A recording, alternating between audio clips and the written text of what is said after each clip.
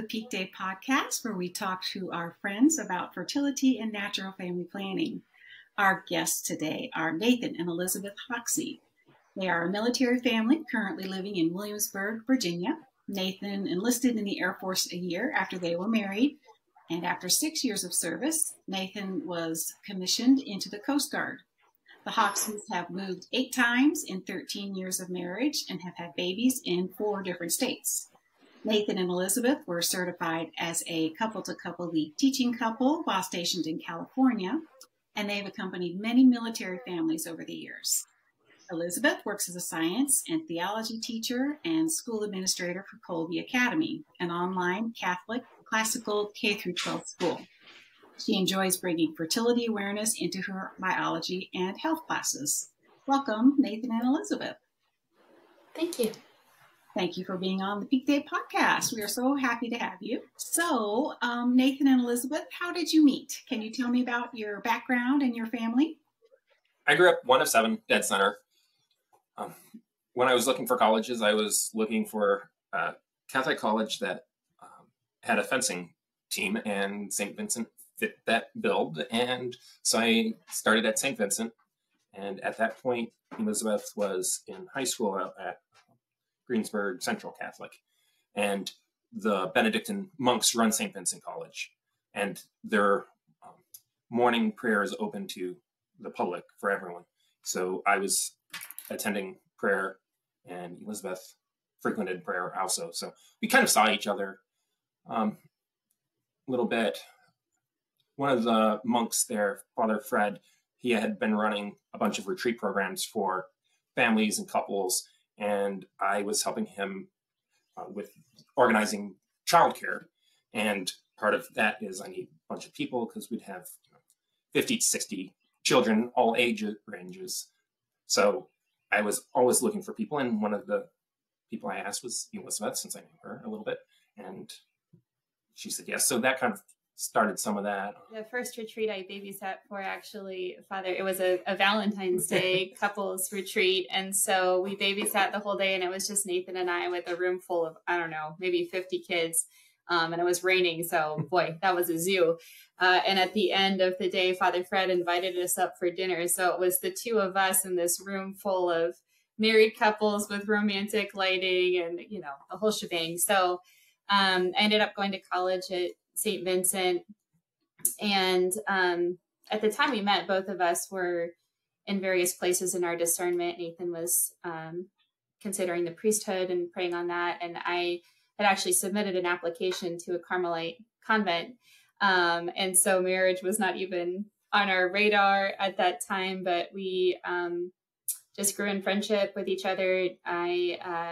Nathan graduated 2 years ahead of me and pursued his master's at Marshall University. And our relationship deepened over that time that we were living in different states. We used to pray the rosary together in the morning over the phone. And then he proposed at the end of my senior year of college, and we were married shortly after. And all of the monks who knew us during those college years said, boy, it's about time. They had been taking bets on how long it would take us to get engaged. So, yeah. So did you learn about natural family planning before you were dating or while you were dating? And then how did you become a teaching couple? We both did our undergrads in biology. And at the time we got married, I was in medical school. And so just the science behind natural family planning immediately appealed to us. Just the beauty of the evidence-based approach to fertility was very, very attractive to us. I remember sitting in a pharmacology class in my first semester of medical school, and there was a guy sitting next to me, and they were talking about all the different types of hormonal contraception. And my classmate said, I can't believe we're doing this to women with all of the side effects of those contraceptives. So we were learning natural family planning at the same time, and I was able to share a little bit about that with him. But, just the science alone has always spoken to us and been very appealing. And that was part of the reason that we wanted to become teaching couples ourselves. So what did you find easier than you expected and maybe harder than you expected when you started using natural family planning together? So the charting itself has always come pretty easy to me. At first, when we were just beginning to learn differentiating between with the mucus signs was challenging, and so it's been good for me to have had that experience, so I can share that with couples that we're teaching. That it just takes some cycles to gain that knowledge of how your body works and be able to put that information into a chart. I think the bigger challenge for me with practicing natural family planning came later on when we started to have miscarriages.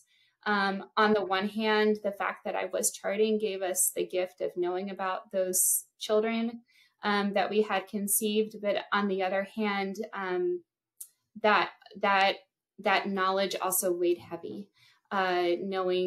Knowing about each of those losses that we wouldn't have known about otherwise had I not been charting. A lot of couples find that they, after learning and practicing NFP, it just kind of spills over into other aspects of their lives, like increased faith or better communication as a couple, even like healthier food or lifestyle choices. What is your experience then? One of the things we learned early on with charting is make a determination before the cycle begins what your plans for the cycle are. Is this abstinence cycle, or is this trying to achieve pregnancy cycle? So having that conversation, especially before you hit phase 2, is a conversation you really want to have. So you're not trying to make a decision when hormones are doing their thing. I think for me, the practice of NFP, we've been charting and practicing NFP as a lifestyle for 13 years. And I think at least initially at the beginning, because we are coming from a science background, seeing all those fertility signs and seeing all that data gave me a sense of, I felt like I was in control of my fertility.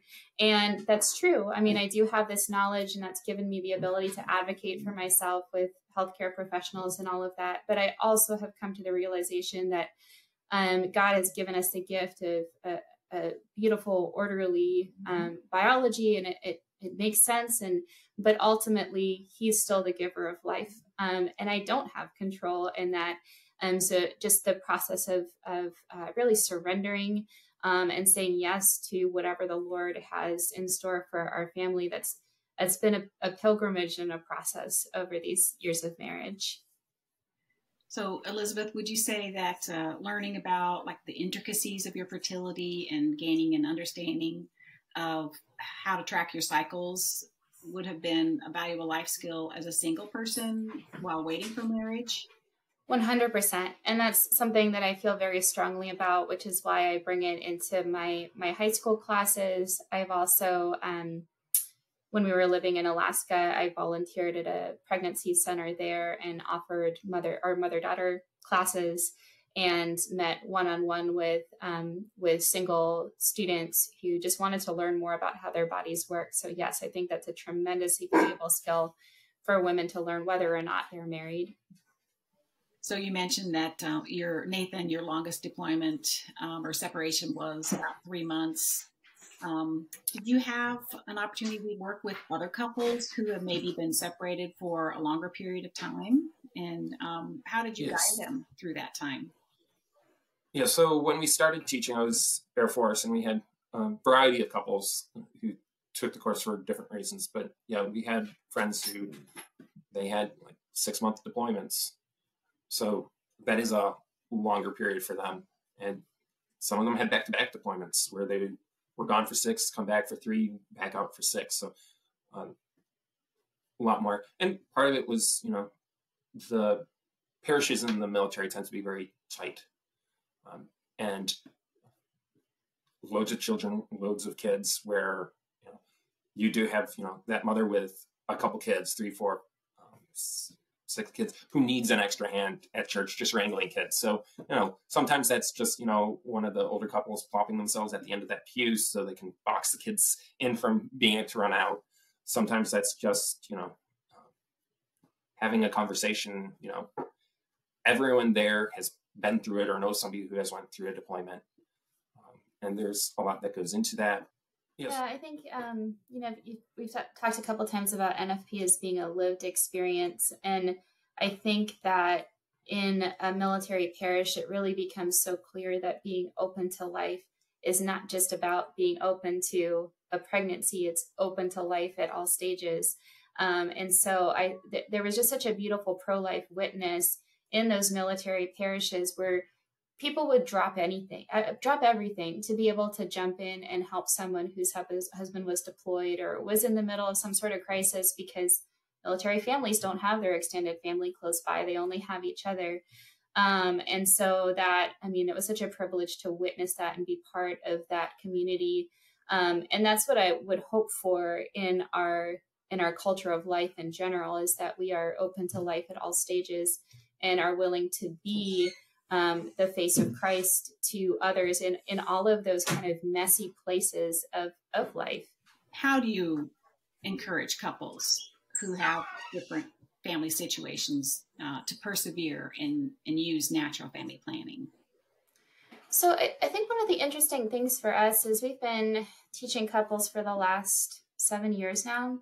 And almost all of the students that we've had as teaching couples have been struggling with infertility or secondary infertility.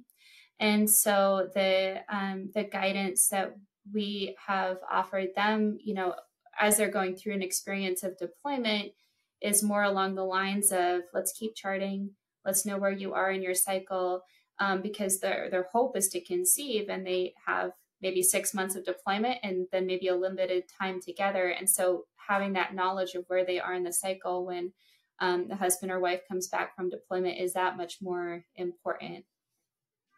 What do you like about teaching couples natural family planning? Working with couples, walking through their life, where they're at, meeting them, and then accompanying them. The scientific side, I enjoy the charts, interpreting, especially oh, here's a weird one. Oh, really? Let's look at that and see, what's weird about it and where that comes from, and look at that. Instructing's fun. Passing on knowledge and checking for that understanding and helping people understand something new. Yeah, one of my favorite things about being a couple-to-couple league instructor specifically is that we do have the couple-to-couple approach. And so it's not just me giving information to the other woman, it's us as a couple sharing with them as a couple about their shared fertility. And I think that it's a really powerful approach and a very important approach. And then, the biologist in me thrills every time we get to the hormone interaction slides and talking about the effect of estrogen and progesterone and all of that. But I think also, like I mentioned, the way things have worked out for us is the majority of our students have been dealing with infertility. And so it is such a gift and a joy to be able to offer them some hope in that. We have one couple in particular that we did not instruct. They learned a different method in order to be able to seek help from the St. Paul Institute in Nebraska, but they had 11 years of infertility and were finally able to conceive. And so that's just, a miracle in every sense of the word.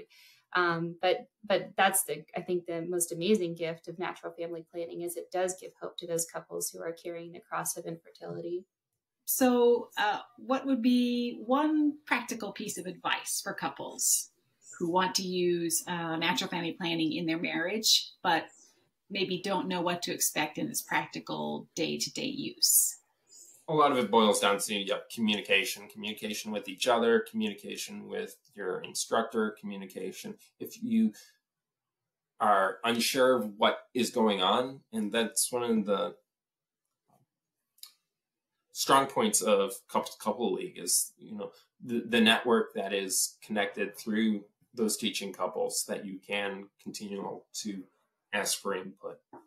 So Elizabeth, after you experienced your miscarriages, what did you do to prepare yourself for a possible next pregnancy? And were you able to have the help of a doctor or a healthcare professional in that process? Yes, after my third miscarriage, I felt like I really needed to have some answers before we could try to conceive again. And so I went to the obstetrician who had delivered our third child. I respected him a lot. He was a very good doctor, but he was not Christian or Catholic, and was very secular in his practice. And so I went to him and I explained my situation and how I had just been through my third miscarriage. And he took me very seriously and ran every test he could think of to try and get me some answers. And then we sat together and looked through the literature that Couple to Couple League has on progesterone therapy. And he came around to the idea that that would be a good way to support me in future pregnancies. So I was really impressed that this was a doctor who had been practicing medicine for 30 years at that point, and he was still willing to look at the new research and change his approach to the management of my next pregnancy. So I want to encourage couples to do the same, to not be afraid to advocate for yourself based on the knowledge and information that you have. There are some wonderful Catholic doctors out there, but they're few and far between, and sometimes you don't have access to a Catholic provider. But it's never too late for a doctor to learn something new, and a good doctor is always in the process of learning. Well, Nathan and Elizabeth, thank you so much for being on the PeakDay podcast and sharing your really great story of military life and natural family planning with us. We appreciate it so much. Thank you. Thank you for having us. Absolutely.